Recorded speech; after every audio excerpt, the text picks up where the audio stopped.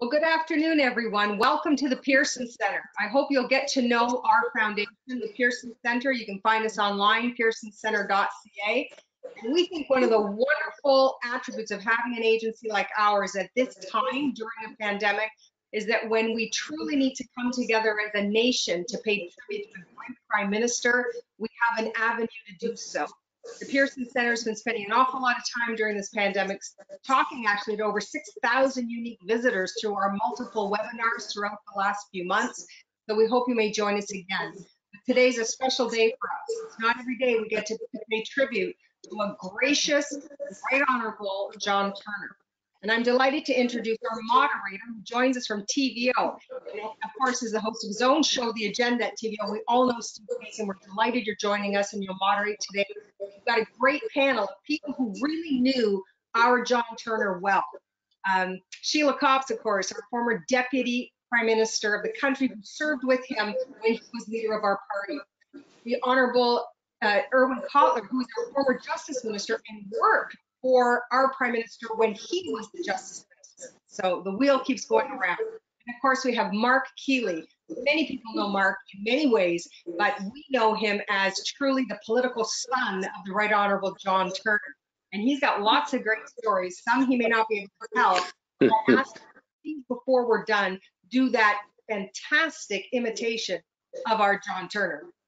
So over to you, Steve. Delighted that you joined us as our moderator today. Have a great hour. Thank you. Thanks. Thank you very much, Sandra. It's great to be here to remember a truly great Canadian.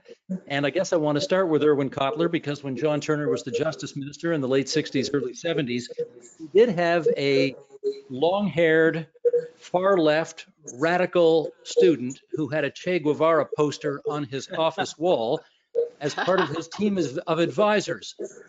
Mr. Cotler, who might that have been? Well, you know, when I first came to work with John Turner, straight out of Yale Law School, he already had three advisors, Lloyd Axworthy, Jerry Grafstein, and David Smith. All of them went on to having distinguished political careers, but they warned Turner against hiring me.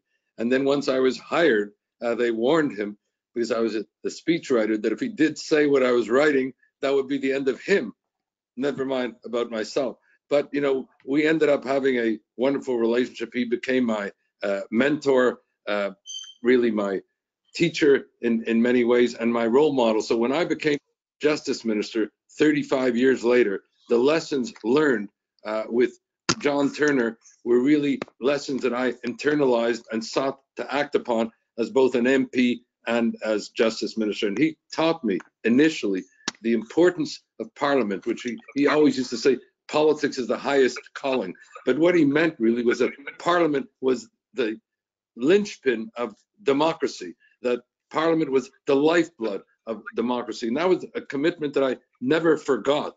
And in fact, that commitment inspired me throughout my life, not just during my years as a parliamentarian. So he had an incredibly impactful influence on my life. And as I said, when I became Justice Minister, I just sought to act upon that inspiration. Sheila Copps, I guess your longest period of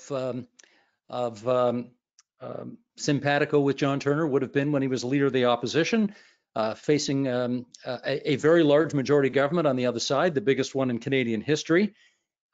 He sadly led the Liberals, sadly for him that is, to their worst showing ever at that time. And I want to know, given your close proximity to him at that time, how did he sort of wake up every day, go to work, just keep on keeping on in the face of such difficult odds as the leader of the opposition? Well, I think one of the things that I think really characterized the gentleman that he was, but also the political leader that he was that he was really motivated by ideas and ideals and policies. And when you saw the great fight on free trade back in the 1988 election, you can see what an influence that had. He stayed true to that viewpoint throughout his whole life, right up until the last year. He gave an interview just a few months ago on YouTube.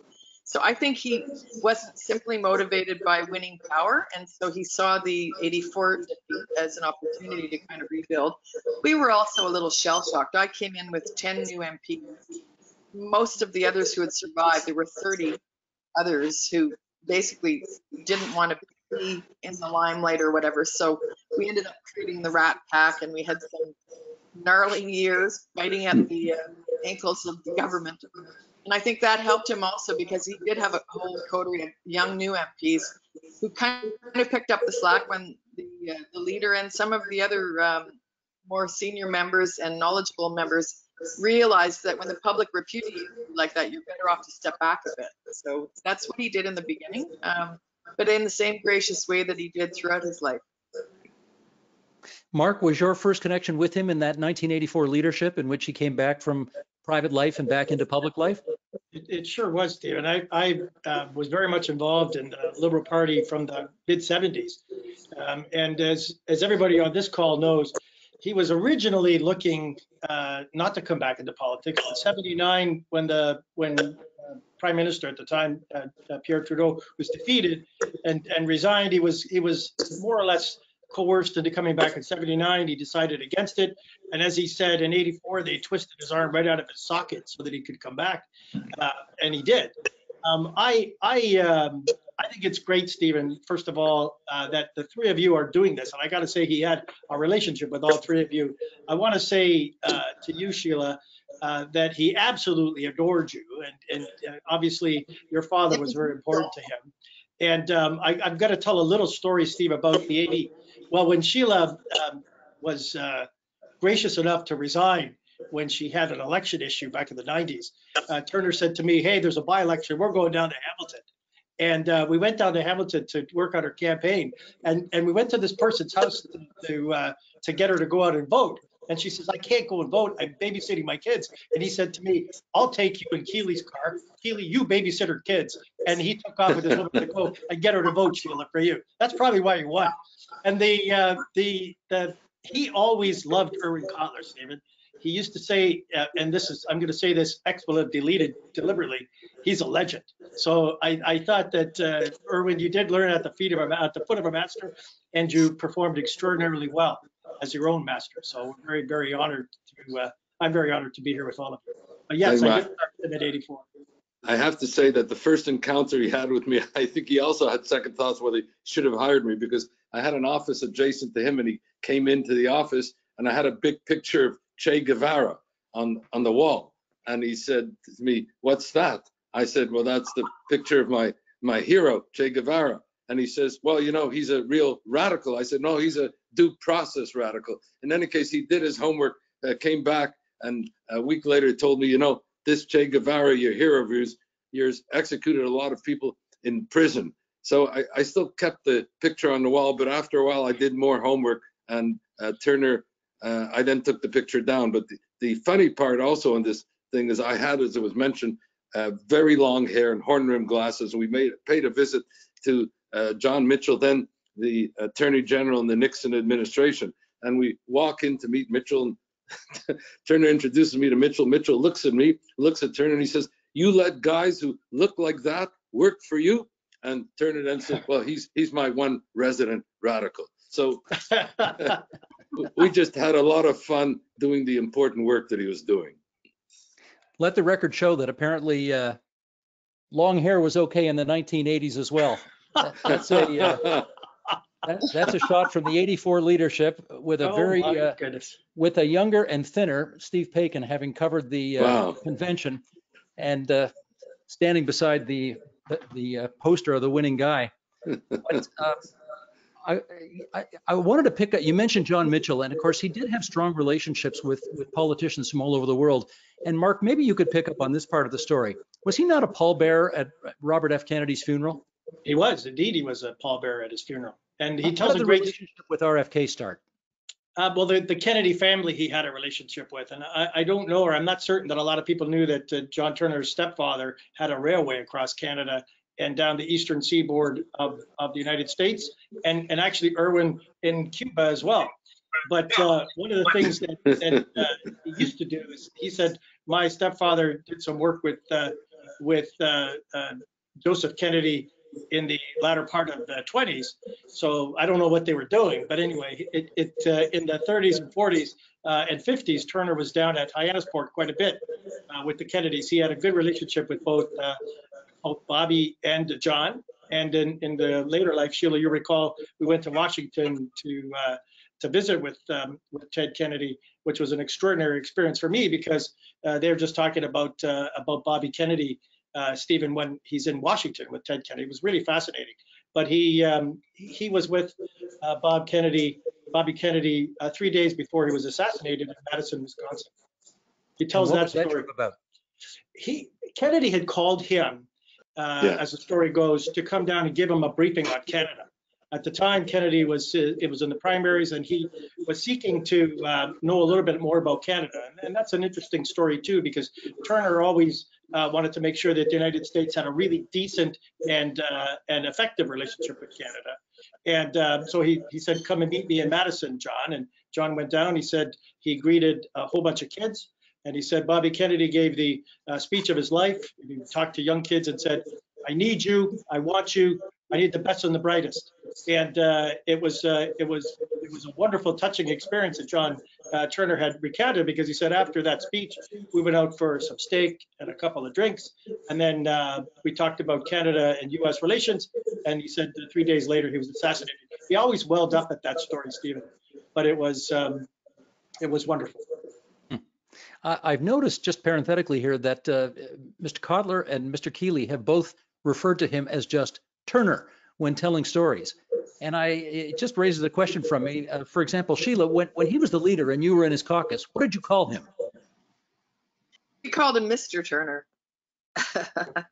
Okay. And it's funny because when Mark is mentioning him welling up, I can really see that, because one of the things that probably didn't show up so much in his public persona was that he was a very deep, familial person. Whenever I would be in Toronto and have lunch with him in the latter years, a couple of times at his club and then at a restaurant closer to home when he wasn't as able to get around, he always wanted to know what my daughter was up to, what my husband was doing. He was very plugged into the other part of his life that wasn't just political. And I think that's why I think a lot of people misunderstood. Back in '84, probably the worst blow was the so-called bum patting incident with Iona Campagnolo, because she was the president of the party. To me, I took that as a tactile way for a person who really liked to touch people. And I'll tell you a funny story on that account, because I was running for my life in that election. As you know, it was a horrible election for the Liberals. The Honourable Herb Gray, Right Honourable Herb Gray, and myself were the only Liberals elected outside of Toronto. So they started chasing me down the hallway when Mr. Turner had this supposed altercation with Iona Campagnolo and said, what is your comment? You're a young woman running. What do you think about this horrible sexist thing? And I said, frankly, I'm absolutely shocked. I thought I had a pretty good behind, and he's never been near it. So I just tried to turn it into when I got to know him really well on the Hill, he was almost like a father. It was like a fatherly relationship. He would reach out and touch you, but not in any way that was inappropriate or sexual for that time. Probably today it would be different, but it was really just kindness and somebody who really wanted to reach out and touch you. And I thought that was probably the worst misinterpretation of John Turner that I ever saw in the years that I was in politics. And that hurt us badly. And as you were saying, going into the '84 election, there was a lot of internal strife. There was a very difficult time internally in the party. So that made it even more difficult. So he had to climb back from something that was really tough. Mark, the bum patting incident, though, spoke to a criticism that many people had of him at the time, which was he'd been in the private sector for 8.5 years, and when he came back into public life, he was rusty and didn't have his A game. That was a fair criticism, wasn't it? Oh, sure, and he'll say that it was too. He wasn't ready. He said he'll say that he didn't even have a chance to catch his breath. There was a lot of pressure on him to call that election. He knew that the House of Commons was restless for an election. So yeah, and I think at the same time, there was that bravado. But to get to the whole point about about the tactile John Turner, he was very aware that that was a stupid thing for him to have done. But and I'll just say this because this relates to Sheila. Sheila's daughter was born. Sheila used to breastfeed her daughter in her office on the Hill, and Turner used to know that. So when I was his Ontario assistant, he'd say, "Hey, you're going to have a meeting with Sheila. She breastfeeds her kid, so just make sure you don't react." That was the way Turner responded to those kinds of things, because he was very aware that life had changed in those 8 years that he was out of politics, and I think he grew up real fast in '84. I'm very candid about it. The other thing to that, my office was right around the corner from his, because we were in anyway, it doesn't matter, around the corner from his office. And he would always bring flowers in for the women who were members of parliament. So Lisa Haley, who was working for him and then came to work for me and stuff, one time came around with this lovely basket of tulips. And it was in the middle of the tulip festival. And then about an hour later, somebody came running by and said, "Please, please, don't tell Gilles that John Turner cut down all the tulips in their yard," because she thought some vandal had come in and done it. And he was literally delivering tulips to the women members of parliament, which is part of his gentleman approach. And is it the same as it is today? No, it's not. But 1984 was not today either. I think you can see Joe Biden having a bit of the same problem, where he supposedly touched somebody or grabbed their arm or something. And then people tend to react differently today than they would have then. I think he was doing it in a genuinely friendly and outreaching way to keep life on the Hill sane. Erwin Kotler, when you worked for him, what did you call him? And then later in life, what did you call him? Well, when I worked with him, I called him Mr. Turner, and then later in life, I would call him John. But our relationship developed quite quickly. By the way, you mentioned something with regard to RFK. I didn't know John Turner at all. I wrote him a letter straight from Yale that I was interested in working with him. And then I got a letter back telling me to come for an interview. And after I was hired, he said, I was very friendly with Robert Kennedy. He said, and I knew that you cared a lot about Robert Kennedy. He said that was enough for me. And it was quite interesting, the RFK connection, my getting hired and that kind of legacy. But also with what Sheila was saying, he was an incredible people person. I remember when we came to Halifax and we bumped into a woman, I never forgot this, and the woman had met him before, but she came up to him and she said, Mr. Turner, you don't remember me. And he said, "Oh, no, of course I remember you." And then he named her children, the 3 children, and then he asked about the 3 children. And, this was not only an incredible memory, but an incredible connection. I mean, he cared. And I remember afterwards how she went away feeling, this is an incredible person. He just didn't meet me in a formalistic way. He really remembered, he cared, remembered the names, and that's the way he was. Mark, I want to put on the record right now, and I have no hesitation saying it, that you were probably, well, you were like a fifth kid to him in many ways. I mean, he loved you very much. He often told people that. You probably spent more time with him, save and except for his wife, in the latter part of his life. Took him out to lunch every week. Made sure that he was taken care of. I mean, you had a very lovely, loving relationship with him. And so I want to tap into that and see whether he ever, did he ever confess to you at any point that, 84 went so badly, that election, and then he ran again in 88 and he lost that one too. Did he ever say to you, I should have just stayed in the private sector and not come back into public life, because it didn't work out, and he no doubt cost himself millions upon millions of dollars of lost income by coming back into public life had he just stayed? Did he ever say that to you? He never said that. And I don't think there was one day of regret that John Turner had for what he had done.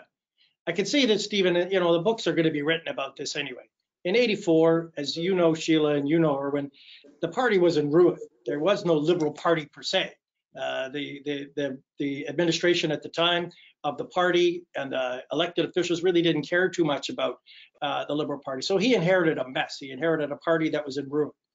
And I know this because of the campaign that we put on from February until June of 1984, that the outreach to people across country to get them to sign up as Liberals was very effective. And a lot of it was Turner's tactile ability, Steve. And when we lost in 84, yeah, it was tough on him. And I think he knew he had to wear that. But that was the next day after the election, he was saying, look, you guys got to stick around. We got a lot of work to do. And I think we not only had 88, Steve, but we also had 86, which was the leadership review. And it was a constant, as he liked to call it, a mind-numbing siege that he had to, to prepare for that. And you saw that number. We had a great number in 1986 at the leadership review.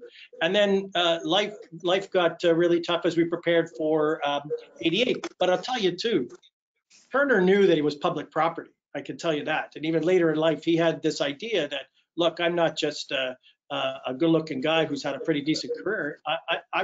He really firmly believed that he was public property.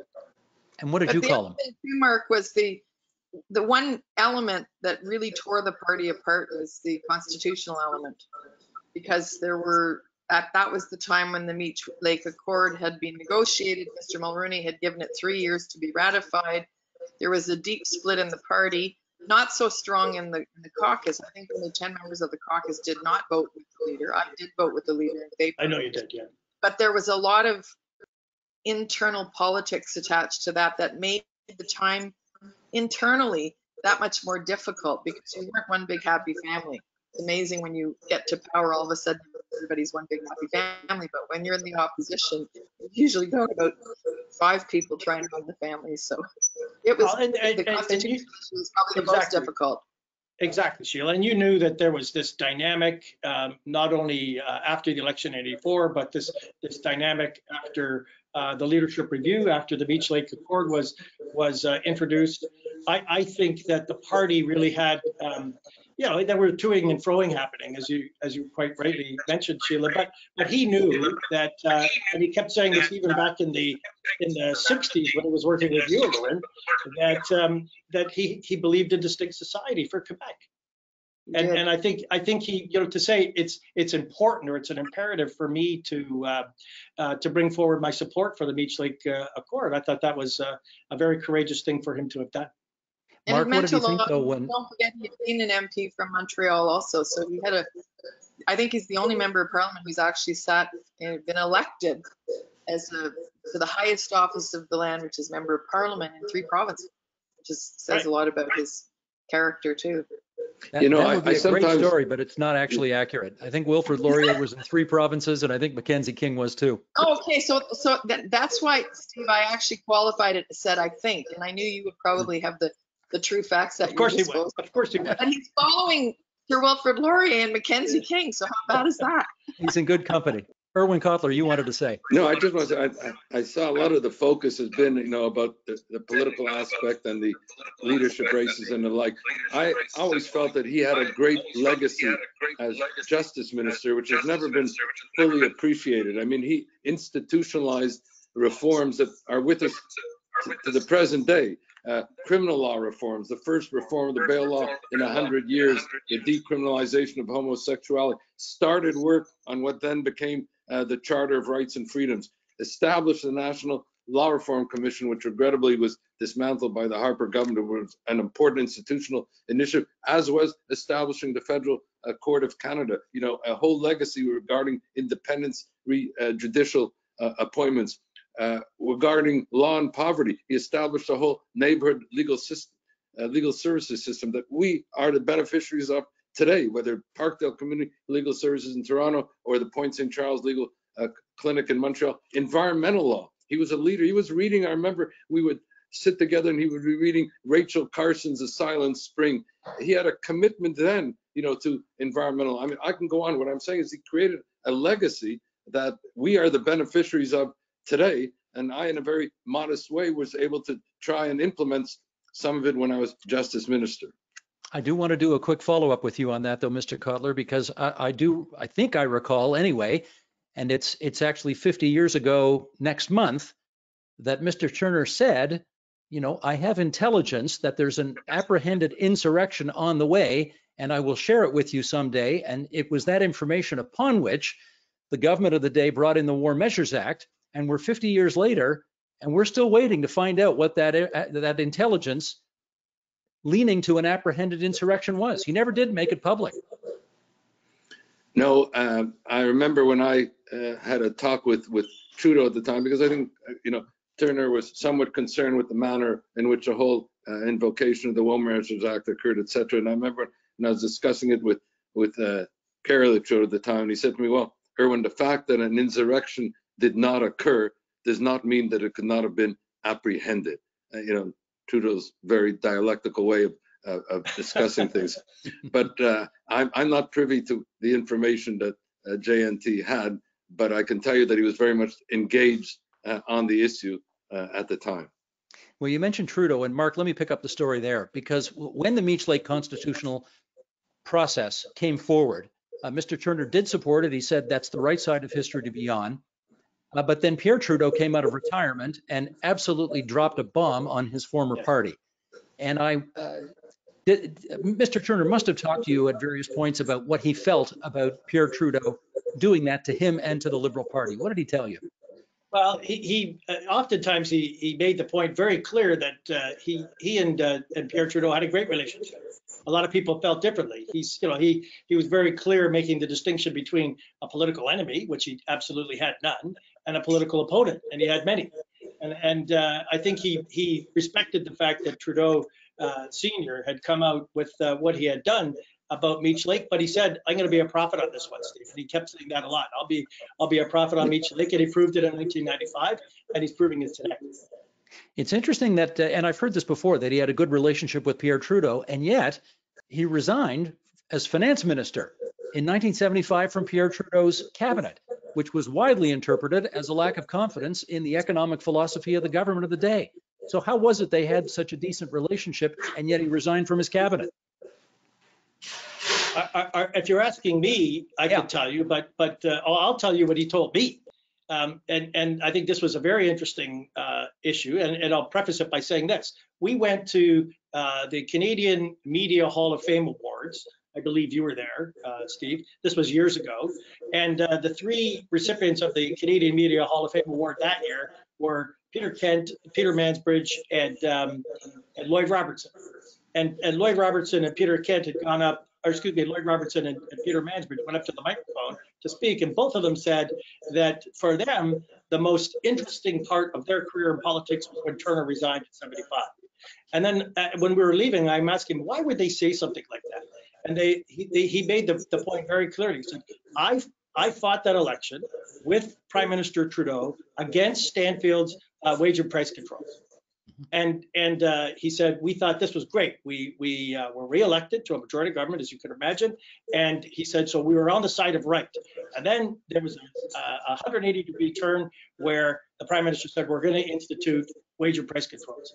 And he could not abide that. And he even said, look, I'm going to have this discussion with you. I'm going to tell you point blank, what you're doing, these are his words, not mine, is reckless. And that goes against what we campaigned in the election. And I can't in all good conscience abide that. And so he said, the only thing I could do is leave. And so that's exactly how he did it, Stephen. And that's exactly how he felt. But it wasn't because he hated Pierre Trudeau. He didn't like what he'd done. And he was a man of great ethics from that perspective. I can confirm that was exactly as I understood it. And it was a decision on principle, but it didn't affect his personal relations. Okay. Sheila Copps, I want to take you to the lead up to 1988 and the so-called fight of his life. If there was something that put a lot of wind back into his sails, it was the fight against Brian Mulroney's free trade agreement. What do you remember from that time? Well, I just remember that debate because, I mean, up until that point, if you recall, I remember quite clearly that there were all kinds of books being written and people were leaking chapters of books, and the campaign, just every day you'd open the paper and you go, oh my God, not another hit job on John Turner, really.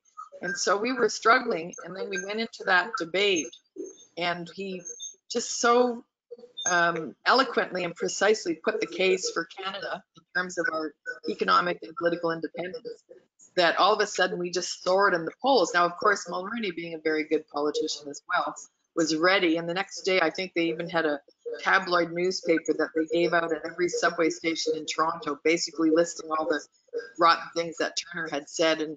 But he was able, in the space of one presentation, one debate, to really give us a bump of about 15 points. Of course, some of it came back, but we ended up, I think, in the end, we ended up with 88 seats or something in that neighborhood, which was more than doubling of what we had. And if you look at the weeks during the campaign, there were weeks when we thought we'd be back at the 40 mark. So in retrospect, I think it was a pretty good performance on his part. And like we said earlier, he believes that to this day. He hasn't wavered in his viewpoint.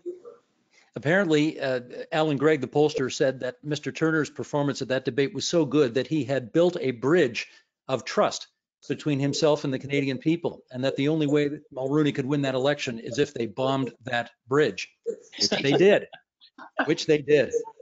Mark, I do want you to pick up, though, on the story that emerged in the middle of that campaign. Sheila just referenced it, and it might be the most astonishing story around a political leader, ever to happen in our lifetime.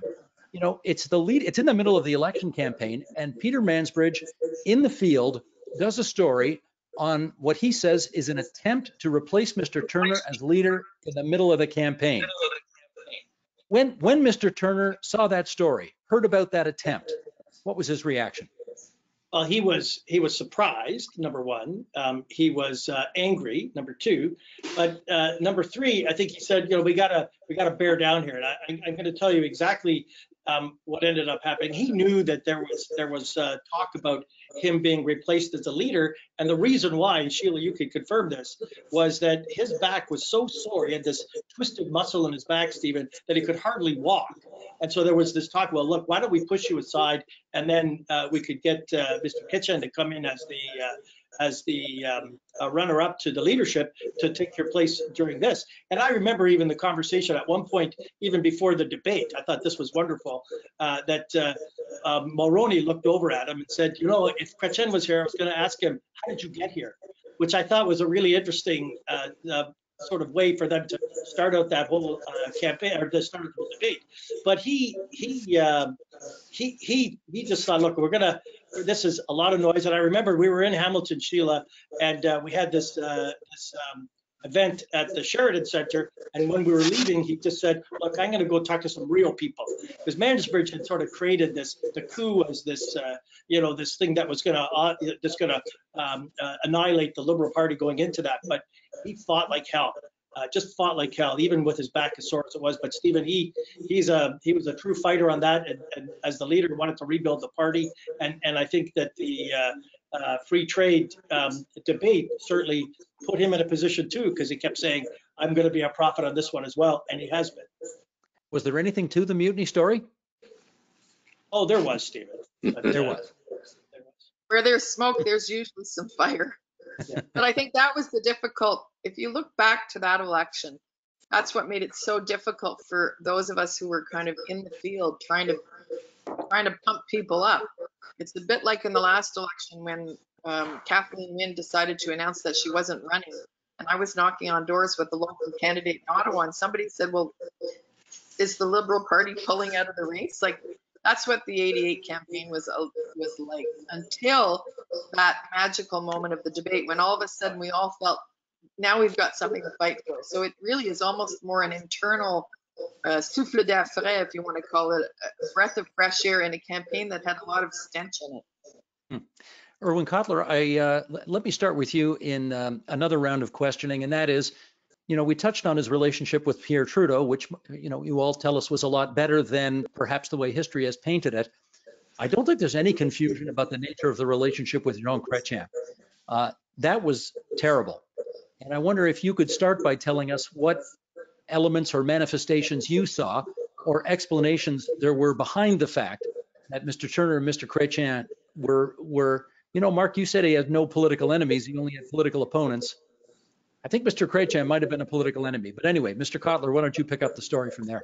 Well, Mark may be able to speak to this better than I can, because, my relationship with John Turner was really one that began when he was Minister of Justice, and it continued within that framework and dynamic. With regard to the interpersonal thing, with regard to Jean Chrétien, we never really discussed it, even though Chrétien had himself been Minister of Justice for a period, and also in particular as it related to the Charter of Rights and Freedoms. I think when it came to issues, Turner was able to be very respectful on the issues. And on the Charter of Rights and Freedoms, they shared a concurrence along with Trudeau about the importance and the compellability of having a charter. On the interpersonal thing, I don't have much that I can add to it. And so perhaps Mark can enlighten us in a way that I can. Mark, have I overstated it by saying they may have been political enemies as opposed to just opponents? Well, look, I'm not going to characterize his relationship with Mr. Chrétien as that of being enemies. I think they've had a storied relationship for years. But I will say that 84 was a tough loss for one of those candidates, and that continued over the years. But look, when Chrétien turned 80, Turner was one of the honorary chairs of that party. And last year at that great birthday party that all of you were at, Chrétien was there and spoke very, very eloquently about his relationship with John Turner. So I have this great picture, Stephen, at that birthday party where Chrétien walked over to Turner in the room before the event, the anteroom, and was whispering in his ear. And so I went over and I said, "Why did Chrétien whisper in your ear, Turner?" And he says, he does a terrible Chrétien impersonation. He said, "I'm not taking names, John." And I thought that was an interesting way for him to sort of put that whole issue behind them. Well, I think it's also fair to say that because the original competition was based on the desire that both had to be the leader, and there was an internecine element to that, sometimes the work of underlings in both camps can be more vicious than that of the actual leaders themselves, because there were some people in the party, including some people in the caucus, who were working hard to destabilize Turner because they wanted Chrétien. And I don't think it all came from the leaders themselves. Like I said, Mark organized that beautiful event with Lisa Haley, which was held for Mr. Turner's 90th birthday, and he had every single former leader there, including Mr. Chrétien, or by I thought Brian Mulroney actually had the best line of the day when he said he was going to be here, but his wife had another option. He had no option, and I thought, still laughing about it, 40 years later. So when people get out of politics, I think that the hard edges soften up a bit. Let's put it that way. And over the years, they've softened up quite a bit. Yeah, that 90th birthday celebration was an incredible remembrance and an incredible moment, I think, in Canadian political history. The way all the former leaders, all parties came out and authentically, spoke of their relationship and respect for John Turner. I have to say that, I was an MP while Jean Chrétien was Prime Minister before Paul Martin took over. And I never heard from him any adverse word with regard to John Turner. He knew that I had worked with him, and the only things we would discuss were sort of common issues in which they had a shared commitment, as I mentioned, for example, with regard to the charter, but no adverse word. And I think what Sheila said was an important point, that sometimes it's those working with them who tend to create some concern, or if not sometimes antagonism, but it's not necessarily shared by the people whom they work for. Although I will say, and I don't know if Mark, you were there, or Erwin, but I attended Jack Pickersgill's 80th birthday, and at the table were Pierre Trudeau, John Turner, and Jean Chrétien. And I think it was the last supper they'd sort of all had together at like a political birthday party. And I got a picture of that at the time, and to this day, it's one of the political pictures that I really cherish, because in a political party, oftentimes leaders who succeed each other don't always go to each other's birthday parties. That picture's hanging on my wall, Sheila. Oh, isn't that a great picture? Mark, pick up this line of questioning now. When Mr. Turner died, there was a headline in the Globe and Mail that said, "John Turner, Prime Minister for 79 days, dies." And there was quite a firestorm of reaction on Twitter to that. Yes. I wonder if you could go into it. What did you think of that headline? Well, I thought it was, and I'll just say it, I thought it was stupid. I thought it was very dishonorable, and it didn't speak to the gravitas that he had for all of those years prior to the fact that he was Prime Minister for 79 days. I spoke about this on Stephen LeDrew's show the other day, where I said, I can't believe that would be his legacy, and that people would think that 79 days as Prime Minister is your only is the only issue that makes you famous in this country. Listen to what Erwin Kotler said. I mean, the fact that he did all those reforms when he was Minister of Justice. He was up until that time, he was the only Minister of Finance who had ever balanced the budget. When you think about what he had done, even in the environment, this is an amazing accomplishment.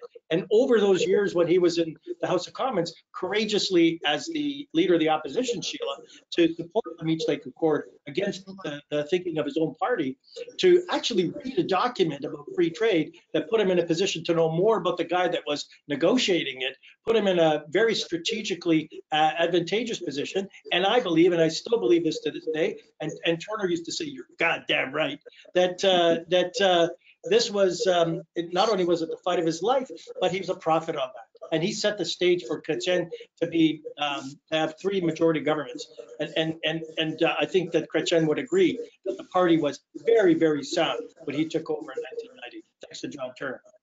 And Hugh Windsor, actually, if you actually read the full story of his obituary, it was quite fulsome. So sometimes a headline doesn't tell the whole story, because Hugh Windsor is usually a very fair person. And when I read the headline, I thought, oh my God, like that was shocking to me, because It was. even in death, usually people don't point out to the small weaknesses you've had in your life. They point out to the large differences that you've made. It made so much a difference. So I was quite taken aback by that headline as well. And I thought the Twitter world kind of shut it down a bit. Yeah. Erwin Kotler, you want to come in on that? Well, I also was concerned when I saw the headline. In fact, it's inspired me now to write an op-ed on what I think is the real legacy of John Turner that we can remember him by, because, as I said, he institutionalized reforms that have become part of our public life today in so many ways that have been described, by Mark, been described by Sheila. I think that's the kind of legacy by which he should be remembered. And I also agree that when he forged the comeback of the Liberal Party in 84 and 88, he paved the way for the Liberal Party then coming back to power. In effect, Jean Chrétien was the beneficiary, as was the Liberal Party, and I believe the country, of the work that John Turner had done politically as well as a reformer. As long as you have the floor, we're going to take some questions now from those who are watching. And I'm sure all of you remember the former Vancouver New Democrat MP, Ian Waddell, who has a question in here to Erwin Kotler saying, he says, I believe Turner appointed Tom Berger to the bench. Tom Berger, of course, having a hugely impactful career on the bench in this country, and his commission as well on Indigenous issues. Mr. Kotler, he says, can you talk about some of his judicial appointments? Well, the thing that impressed me most about John Turner with regard to his appointments was the integrity of the appointment process. In other words, he wanted to ensure that that appointment process would not be politicized, that the appointments would be made on merit. And I recall when somebody once wanted to mention somebody, a political person who should be appointed, and Turner said, it will be done only on merit. We didn't have then the open merit-based appointments process that we have now. And frankly, when I initiated that as Minister of Justice, it was part of the legacy that I got from John Turner, the integrity of the appointments process. And he saw the courts really as the pillar of constitutionalism. He had this great respect for Parliament as the trustee of the people, as he would put it, but the Supreme Court as the pillar of constitutionalism. And therefore, for him, judicial appointments, had to both be marked by the integrity of the appointment process and by the distinction of the appointees. I have another question here. This is from a Zach Pakin. That name rings a bell. Why does that name ring a bell? I think that's my oldest son. What was John Turner's impact on Canadian foreign policy throughout his long political career? Mark, you want to kick that one around? Well, I think there's zero question, or yeah, there's zero issue about his relationship with the United States and Canada. And Irwin could testify to this too. When he worked for him back in the day, he used to go down to Washington, and I'll tell this story because Turner used to love telling this story. But that at the time, President Nixon did not have a good relationship with Prime Minister Trudeau, so he used to send Turner down. And Turner used to always say, I'd go down and I'd meet with George Schultz, and we'd have a game of tennis and a couple of drinks, and then we'd sit down for dinner with the president. And he used to always tell the story about when he was with Nixon. Nixon said, Turner, you're taking a risk by being here. You got no witnesses. And he used to say, Mr. President, if I thought I needed witnesses, I wouldn't show up. And he said that was the kind of relationship that we had. He said we had 5 things to deal with. We dealt with them over dinner, and then I went back to Canada and reported that to the Prime Minister. As you know too, Stephen and Zach, I can tell you, he had a fantastic relationship with many leaders in the Caribbean, and that prompted a number of, and later in life too, a number of those leaders in the CARICOM nations to use Turner in the 2000s for things like resilience as it related to disaster and disaster response in those Caribbean nations by virtue of his relationship there. I'll tell you this too, Turner had an unbelievable relationship with Ukraine. And it was little wonder that later in life, in 2004, when we were honored by your Prime Minister, Irwin, to go to Ukraine to oversee that election with a number of folks. And Turner had really ported himself very, very well in Ukraine, lecturing not only the Electoral Commission, but both Yanukovych and Yushchenko. And as everybody knows, Yushchenko became the president after that. And Turner had a specific time with both of them on how they ought to act with respect to the voice of the people in those countries. Now, my memory's a little scratchy on this. Was he not the head of the World Bank at one point as well? He was. He was the chairman of the World Bank when the run on the U.S. dollar took place. There's some great stories too, but we should save that for a TVO show. Okay, good enough. Let me throw another question in here as well, and that is, Sheila, why don't you start with this one? He was called a House of Commons man. Now that's an expression that you don't hear anymore. John Turner, a real House of Commons man. For the younger people watching this, what does that mean? Well, I think when you say a House of Commons man, there is a reference there to kind of the old boys club. And in the olden days, if you go back to even my time at Queen's Park, there was a little bar outside of the door of the chamber where the members of the government could go and play cards and have libations in between votes. Now, I think that's all gone by the boards now.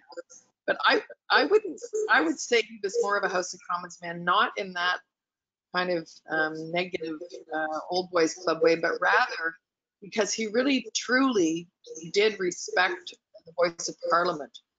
When we had a vote, for example, on the war in the Persian Gulf and different opportunities to actually engage Parliament, to him, and I have worked with ministers who never were in Parliament before they became ministers, and they think the Parliament can be sort of like an impediment or something to just fix on the way. He really knew how to respect Parliament and how to use the voices of members of Parliament as a beacon for the direction of the government or the opposition. In that sense, I think he was a really House of Commons man, because he really did believe in the process of parliamentary debate. Irwin Cotler used to, if he said it to me once, he said it to me 10 times. You know why it's called Parliament, right, Steve? It's from the French parler, meaning to speak, to talk about. That's how we solve our problems here. We talk about them in a House of Commons. Is that part of being a House of Commons man? Well, you know, I felt that for him, he almost had a reverential view of Parliament. I remember telling him when I first began to work with him that when I was 11 years old, my father took me to Ottawa, and we stood outside the Parliament buildings, and my father said to me, son, this is, he used Latin, this is vox populi, this is the voice of the people. Now, today this would be met with a kind of mocking rejoinder, but Turner, when I told him the story, said, yeah, right, that's it. This is the voice of the people. this is the highest calling. And he was prepared always to work across partisan lines if need be, because he always said the public interest comes above the partisan interest. So he was a House of Commons person in the sense of Parliament as being the linchpin of democracy, and that was the forerunner of the public interest. Mark, what would you add to that? I would say this, that a lot of people don't know this, but after he left politics in '92, that on a monthly basis, from the time he left Parliament until 2019, we would go to a school anywhere in Canada at least 2 or 3 times a month. And as a matter of fact, in 2019, in February, we went down to Arizona and he spoke at 2 high schools and 2 universities, including Arizona State. And his message was about Canadian Parliament is that, and he loved this, he said, people govern people. And I thought that was a great line. When you think about that, just what that means and the power of those words, people governing people, it speaks to what Erwin says. And, you know, Sheila absolutely lives that. So I think those are legacy issues of Turner. We literally have time for one question left, and Mark, I'm going to put it to you, and it's a very personal question, and then Andrew will come on and finish us off here. But I mean, obviously you saw more of him than anybody, maybe save and except for his wife, and I presume you knew the end was close when he eventually died. The last time you saw him or spoke to him, can you share some of that with us? I spoke to him on the Thursday before he died. We were planning on getting together the following Thursday, and you could just tell he was tired, but he was still looking forward to getting together. So and he you know, somebody on this panel made the point about Turner being relevant, and he still thought, you know, he talked a lot about what was happening, and the 3 issues that were bothering him, I'll tell you, was this whole issue between China and Canada. That was really bothering him. It was bothering him about the manner in which Parliament was just so acrimonious. And he still hated he talked about this all the time. He hated the fact that the member of Parliament was still referred to as a backbencher if they weren't in cabinet. So those are the kinds of things that Turner would talk about almost endlessly. And what did you call him when you were with him? I called him boss all the time. We called him boss since 1984, but in public, I'd always call him Mr. Turner, or if I was getting a little bit impatient because he was saying something too loud or something, just call him Turner. But he enjoyed that. Good stuff. I want to thank all 3 of you for those wonderful reminiscences. And let's pass it now over to Andrew Cardozo to wrap things up. Thanks, Steve.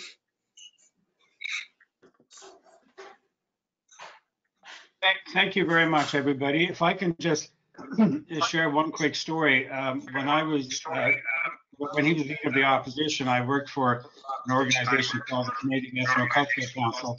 And at the end of his time, we used to meet with him every year and members of the caucus. At the end of his time, after he announced he was going to be stepping down, we gave him a plaque. And there were some very nice words said to him, and he said some very nice words back to us, the importance of interacting with politicians. Then he held up the plaque and said, "I assure you I'll put this in the proper place." And we never quite knew what that meant, but it sounded nice. We hoped it meant a place of honor. But it was always interesting that he was always there. Every single year, he was there to talk to a cross-section of ethnocultural groups and engage in dialogue. I want to thank you, Steve, for being the moderator, for stealing yourself away from the great work you do at TV Ontario with the agenda. I really appreciate your being here today. Sheila Copps and Erwin Kotler, thank you for your years of service to Canada and for sharing some of those years with us today in the context of Mr. Turner's performance and role and contribution.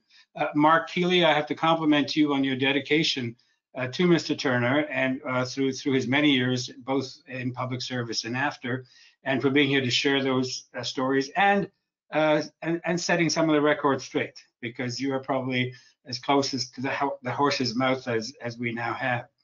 I want to remind people that the state funeral for Mr. Turner will be on October the 6th at 11 a.m. And I want to remind viewers that we have a couple of other webinars coming up, well, several webinars coming up the next while, but two I can tell you about today. On October the 7th, we have a webinar with Lloyd Axworthy, who was mentioned earlier. We will be talking about John Turner, but also about other issues that he's involved in world affairs and refugee affairs. He's also chair or president of the World Refugee Council now. And October 21, we'll be having a debate with a bipartisan, well, I should say discussion, a bipartisan discussion on the US election, a session that we are co-sponsoring with the Canadian Club of Toronto and Democracy House. So please join us for that. And the details will all be on our website. So again, thank you everybody for joining us. Keep well, keep safe, and all the best. Thank you.